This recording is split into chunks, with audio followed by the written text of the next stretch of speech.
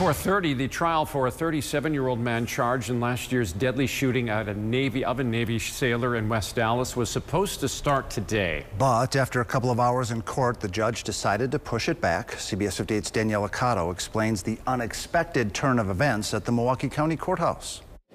37-year-old Derek Williams faces a first-degree intentional homicide charge for the alleged murder of then 19-year-old Phoenix Castanon. Police say on May 8, 2022, the Navy sailor died trying to protect a friend who was allegedly being harassed.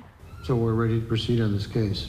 But the suspect, Williams, was not. I would like to discharge my attorney here. We're not on the same page. He told the judge he wants to get rid of his attorney, who says Williams does not want to abide by his planned strategies. There's been lots of factual questions Mr. Williams has had that we believe we've answered, but it's not to his satisfaction.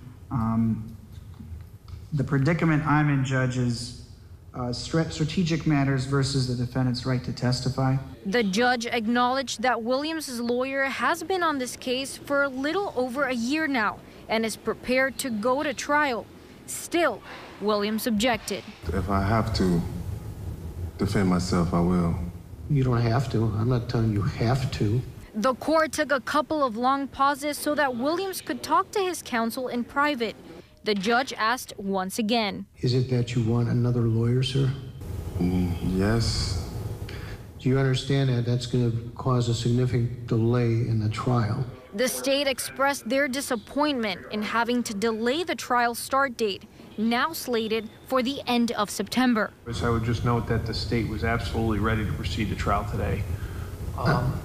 We had 31 witnesses set and ready to testify. The fact that this is being brought up on the day of trial, I think is problematic. A new public defender will be appointed within the next 10 days, and the judge says they will not be able to excuse themselves from this trial.